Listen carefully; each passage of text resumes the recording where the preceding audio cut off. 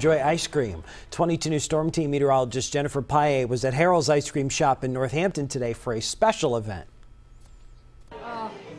Eat ice cream for Breakfast Day. It's a national holiday on the first Saturday in February.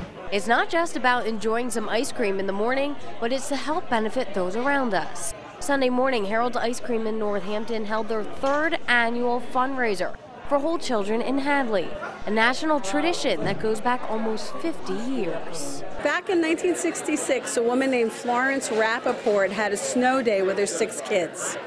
And she said, well, okay, to celebrate, we're going to have ice cream for breakfast.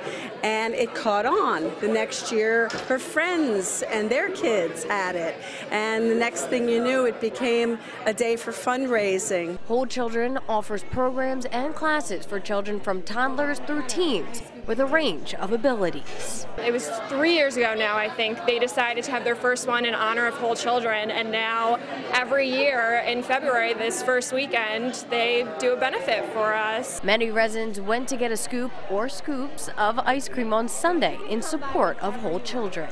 Obviously, Herrell's is a very popular place in town, and people absolutely love Herrell's to begin with, so to merge the two ideas in the two organizations is a really great idea. I want to help support Whole Children because I have a disability, and I want to be here to help everyone and to make a fundraiser because it's great to meet new people. And to help, 22 News Storm Team meteorologist Nick Bannon could be found behind the counter scooping away.